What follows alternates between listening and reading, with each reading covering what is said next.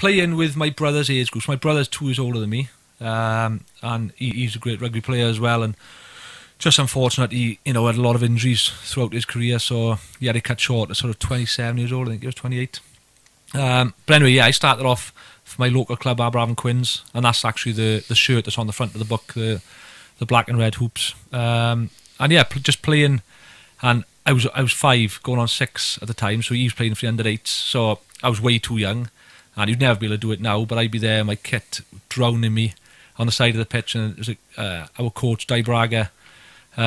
He'd always chuck me on for like the last minute of the game, and I'd hang about on the wing, and every now and again I'd get the odd touch, and I'd get piled into the ground by these big blokes. But that's my earliest memory. And actually, speaking of my grandparents, my first try was, I think I was 6 years old, playing for my brother's team. I snuck in at the corner, and